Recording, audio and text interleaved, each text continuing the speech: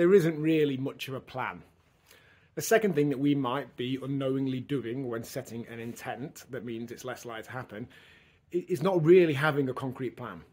Anytime we use the words more or less, or maybe even just stop or start, it's possible, but it's probably unlikely we're going to do it because it's the exact same approach that we took last time.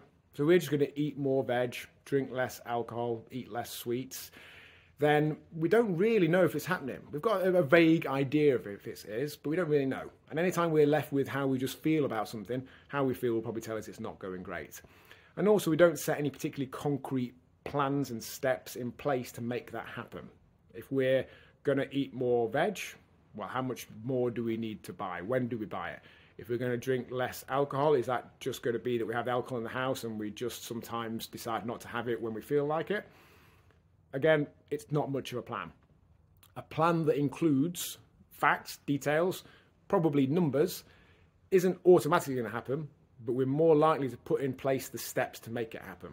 So if we decide that we're only going to drink 3 nights in the week, we're probably going to decide which nights those are. And sure, we may still choose to drink on those other nights, but we've set a concrete intent of when we're not going to drink and when we are going to drink that is then more likely to happen than just drink less. If we decide we're going to eat more vegetables, how much more? When? When do we buy it? What meals is it in?